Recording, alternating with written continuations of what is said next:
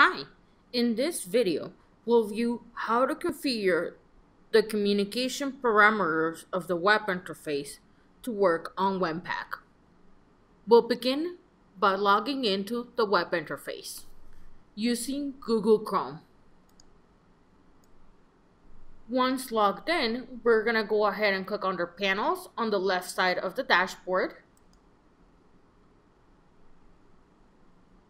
We're going to go under Host/Loop Communication tab. We're going to go ahead and select WIN-PAK. Under the connection TCP/IP settings, we'll specify the physical connection between the host and the primary panel.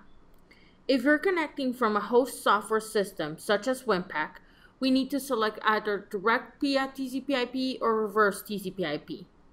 We select direct via TCP/IP if the host initiates connection to the panel. We select reverse TCP/IP if the panel connects directly to the host system using the TCP/IP protocol. If we select this option, you must enter the host IP address in the host IP address field. Panel initiates connection to the host. The communication type specifies the type of communication. ACNAC provides a response and a transmission between the host and the panel. This is the recommended communications type. Non-ACNAC does not provide a response and a transmission between the host and the panels, normally used in troubleshooting only. The host IP address is the IP address of the WIN-PAK server, and it's only typed in if we select the reverse TCP/IP under the connection type field. The port number specifies the port number of the Ethernet connection.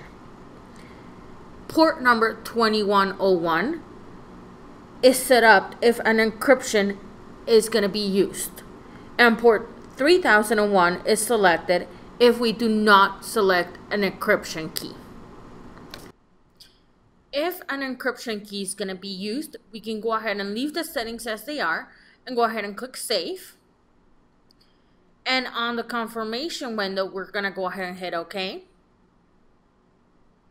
And now our panel is being configured to work on WIN-PAK. If we're not going to use an encryption communication, we can go ahead and, after we select Save, go ahead and click Disable Encryption. It will prompt up a warning message, which we can go ahead and hit OK. And then we can go ahead and click Save.